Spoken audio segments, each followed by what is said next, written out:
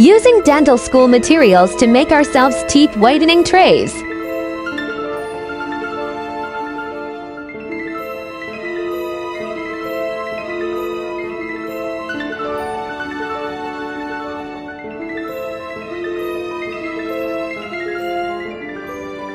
Make sure to put only small amount on the buccal of the teeth. Put it on and leave it overnight.